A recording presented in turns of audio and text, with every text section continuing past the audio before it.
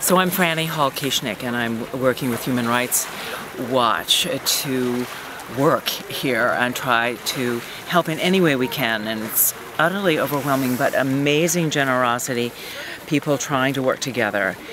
Here's the situation with what I'm holding in my hand. We have been going to Morrow camp, which is hell on earth. And the sad thing is that the refugees arrive and they are terrified and they're wet, and they come here and they get a little bit of food and warmth in every sense of the word, and then they begin the walk. They have no idea what is going to, what they're going to find at Morrow.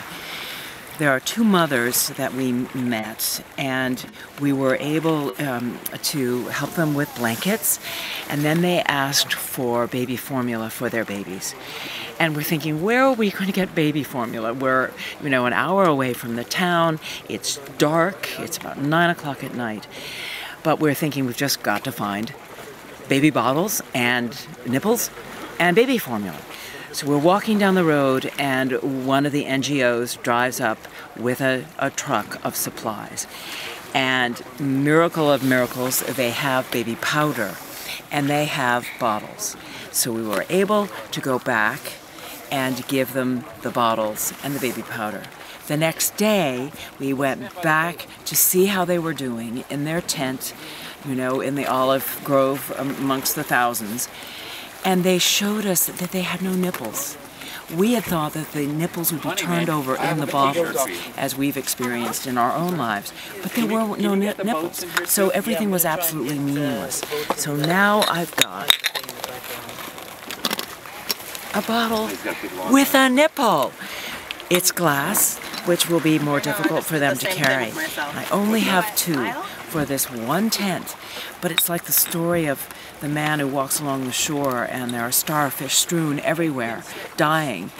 And he walks along the shore throwing one starfish after another into the sea.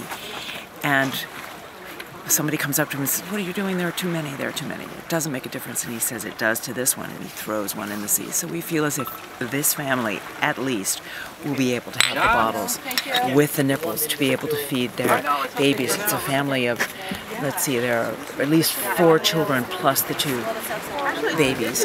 And I'm now going to go down to the Lighthouse Project camp down the road to see if I can get more supplies. There are endless needs, but the more we can get, the more mothers we can give. It's crazy how in the United States you think, all right, a bottle is going to have a nipple in it, but here they're just bottles. You have to buy everything separately, and you had no idea. Yes, this one comes with a nipple. So, but usually they're turned upside down.